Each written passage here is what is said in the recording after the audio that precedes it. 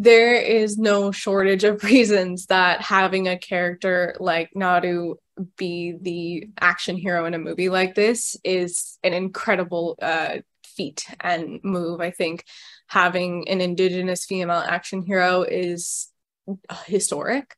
And I think it's an incredible thing that Dan and 20th Century did to have such a vote of confidence toward Indigenous people and Indigenous storytelling to get behind having a figure like that people can hopefully look at and feel connected to or inspired by, and also hopefully that is represented in a way that is, I think, grounded and human and relatable and also very cool.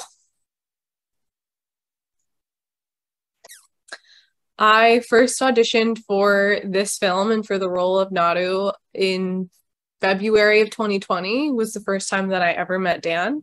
And then this film disappeared for a while and came back, and I never had any idea that it was a Predator film. I only knew that it was a movie about a young Comanche woman who wanted to be a hunter, and I thought that she was very interesting. I really connected with her for some reason, and I thought that the movie, what little I knew about it, the concept was unique, and I'm a huge fan of Dan. I think I think the world of him and his ability as a filmmaker, and also a person. So all of those things were already enough for me. And then later I found out that it was a part of the Predator world.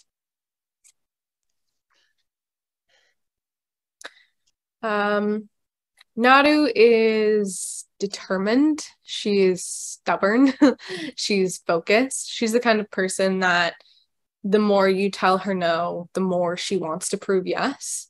And she is instinctive, she has this idea of where she should be, or this feeling of being drawn to something, even though people are constantly telling her to do something else or go somewhere else. She has a feeling about where she really belongs and what she really should be doing. And I think the way that she follows her intuition and the way that she follows her instincts are unique and interesting and carry her through quite the journey. There was not a day of this film that did not present challenges. So it's hard to say. It's hard to pick any one thing in particular that was most challenging about playing this role or making this movie. But I mean, the concept of the idea of not wanting to let anybody down, this obviously takes place 1719 in the Comanche Nation. And I'm not Comanche, I am Lakota, Nakota, and Dakota.